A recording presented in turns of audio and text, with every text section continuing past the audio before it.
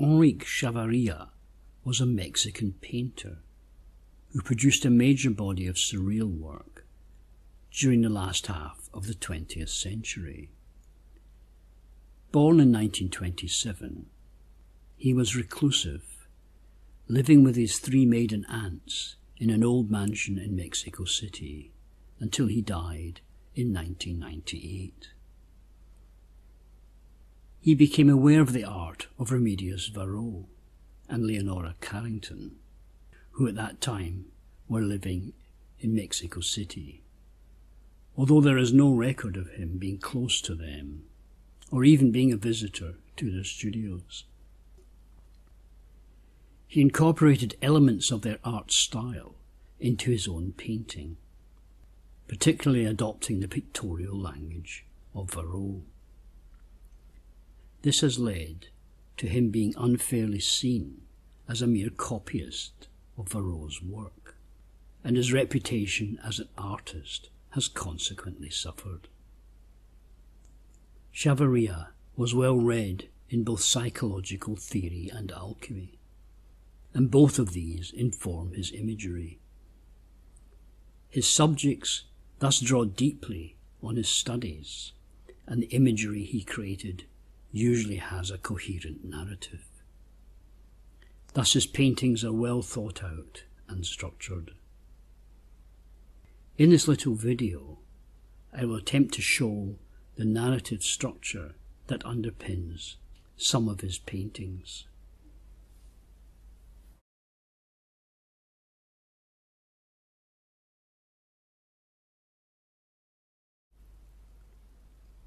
Chavarria's creator of the planets is a glassblower. On the right wall, we see his furnace, within which 2 balls of glass are being heated. These are at the end of 2 blowpipes. Our glassblower is in the act of blowing into a 3rd blowpipe and fashioning the planet Saturn. Once he is finished, he will release them into the sky, as he has already done with 6 other globes. In front of him is a tripod formed of 3 twigs, each ending in a hand.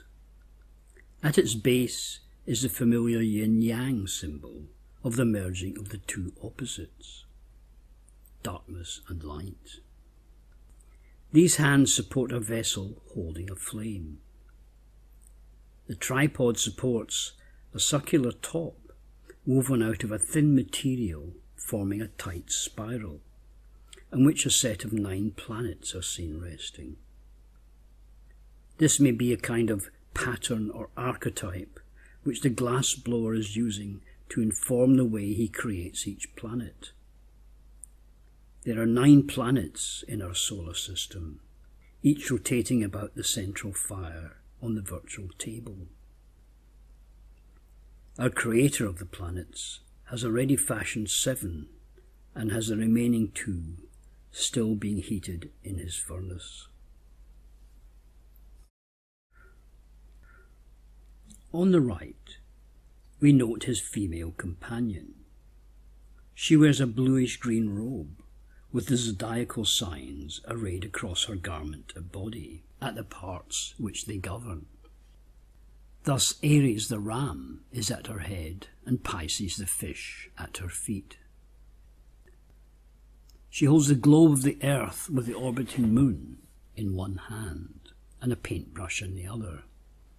On a table beside her is a palette with paint. She is finishing colouring the earth and appears to be presenting it to the male creator of the planets. She could be seen as a personification of nature.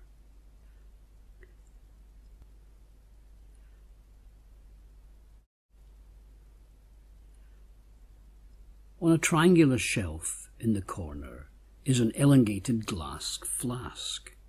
Its top is open and 2 stars are shooting out and finding their place through the open window into the heavens.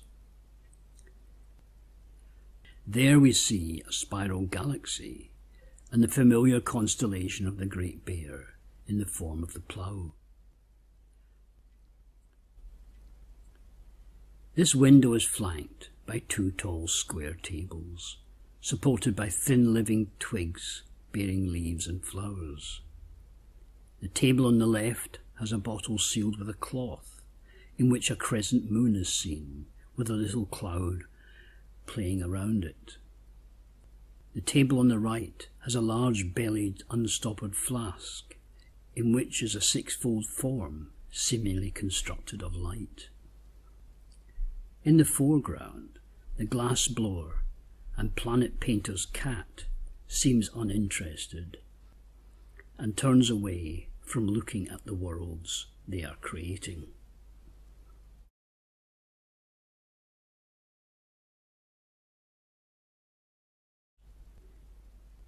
In his painting, Magician Building a House, the magician sits on a rectangular pavement. Beside this androgynous figure, a cauldron is set on a tripod. It is being heated by a small fire, and smoke emerges, filling the space above the pavement. The magician holds out a magic wand, its far tip bright yellow, possibly with fire. This has opened a rift in the sky, through which two wooden beams and a stone panel are emerging. The magician's red cloak has 14 candles woven into its fabric. The magus points to a plan of the house drawn on a paper scroll. A roof and rectangular stone blocks are descending to form the structure. Thus the magician is building the house from the top downwards. On the far left, an owl, perching on a dead tree trunk, gazes at the proceedings.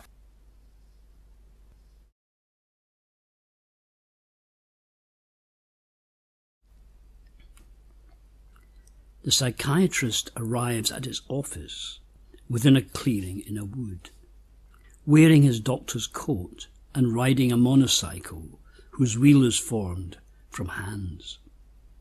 His face is an owl-like mask. At the centre of the clearing is his couch. It appears to be formed from a doctor's white coat. At the headrest is a face which is likely to be a depiction of Sigmund Freud, the father of psychiatry. Upon this couch stands a strange alchemical dragon, which Chavarria has copied from a well-known early alchemical book, The Three Dreams of Nazari. This has 3 heads, one for each of the 3 alchemical principles, salt, sulphur and mercury. Its tail entwines itself around their necks. In the background are 8 large, seemingly dead tree trunks.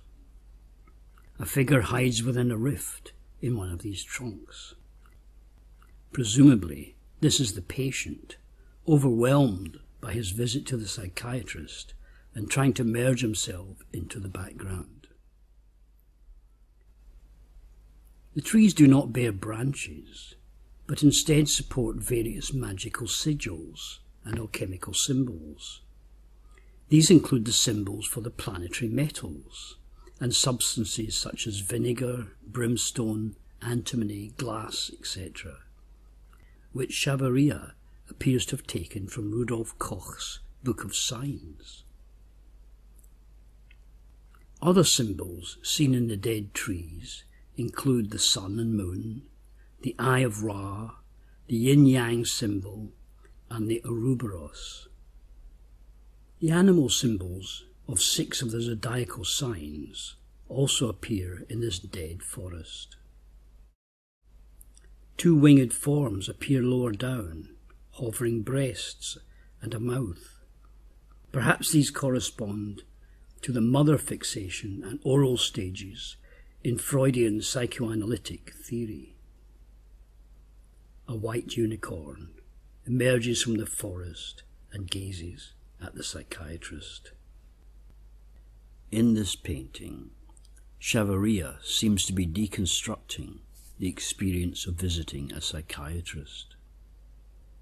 The figure of the patient, hiding in the cleft of a tree trunk, is seen to be holding a paintbrush, so presumably this is the artist himself.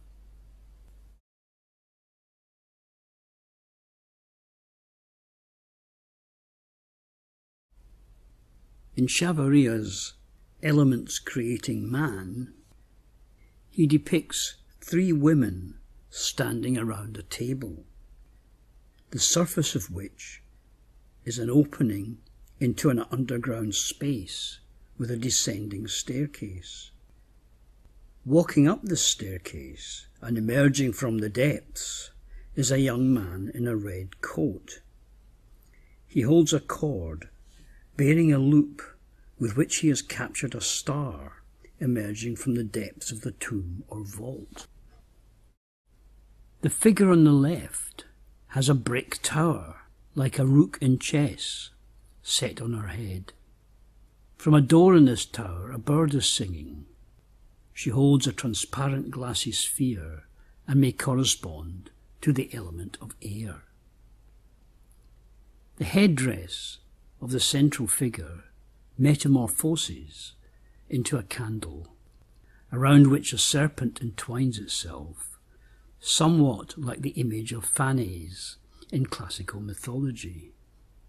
Phanes was the firstborn god of light, who emerged from emptiness or a watery abyss to give birth to the universe. The central female figure holds a little flask with a clear liquid and a tiny wine glass. Thus, she may correspond to the element of water. On the right, a female figure has a fire burning upon her head. It heats a distillation retort. She is playing a piano keyboard, whose keys have become detached and float before her. These 3 female figures appear to be invoking the emergence of man from the depths of the earth.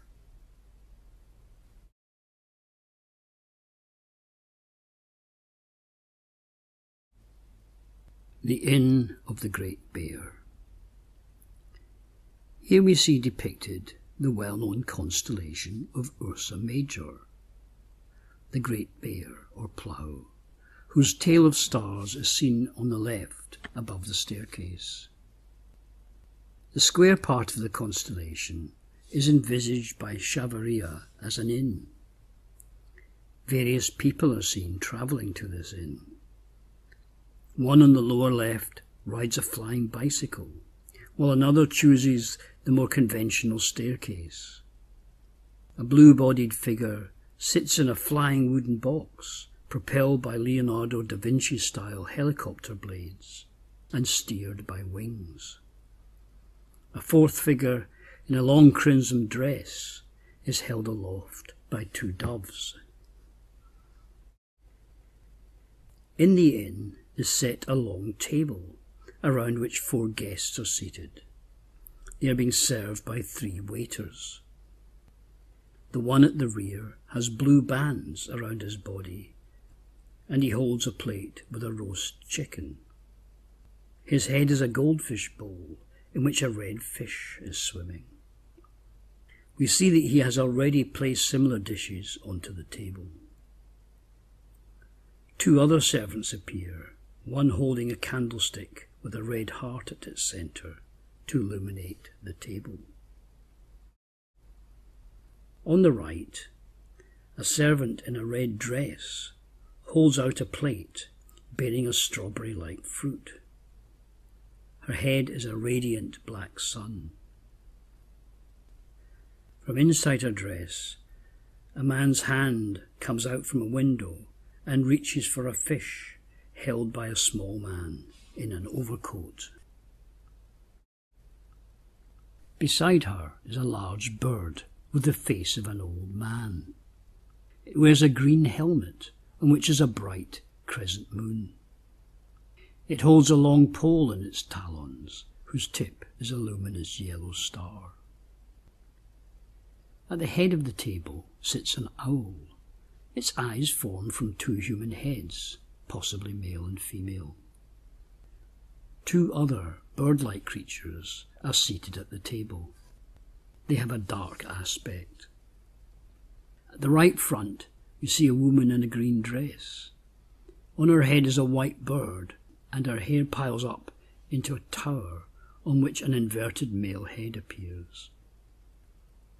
At the foot of the table, a strange double-bodied animal appears. From the mouth and its back, flames emerge, while the two heads at either end have horns which hold little glass flasks. On the right wall is a sconce, formed with the head of a masked Sigmund Freud and bearing 4 candles.